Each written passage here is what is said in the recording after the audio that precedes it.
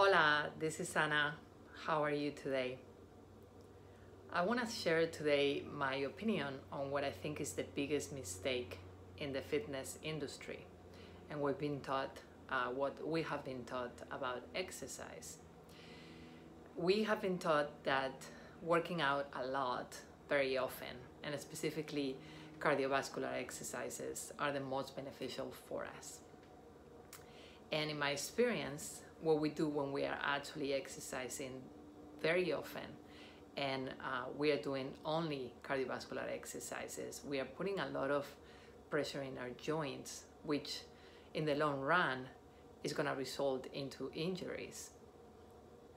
In my experience of doing this almost 20 years now, strength training is the most effective and safe way to build muscles and stay healthy.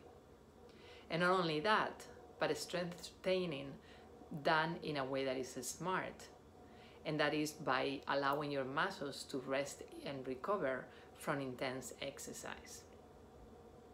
And even though it's a little bit more trendy these days to work out in this way, I still don't think that we do it in the right way.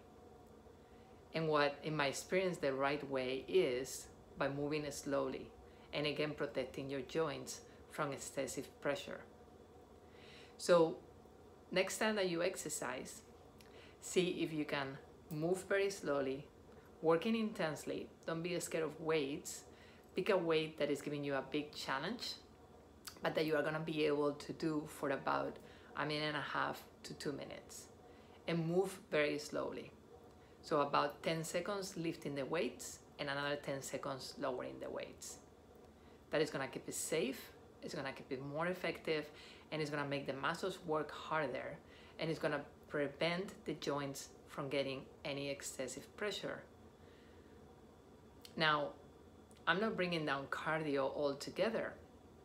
I love going hiking, I love dancing, and I love doing other activities that are cardiovascular by definition.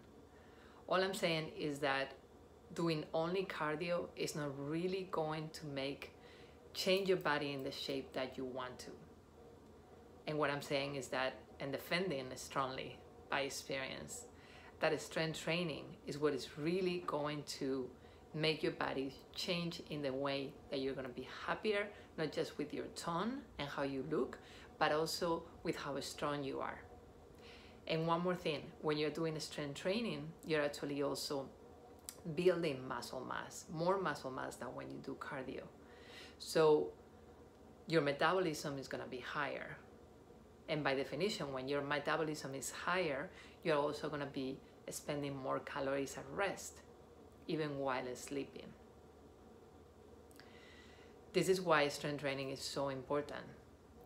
We are usually under the impression that exercise is important to lose calories, but what is really important is how much muscle do you have that is helping you burn those calories during the day when you're just sitting working on your computer, or again when you are sleeping.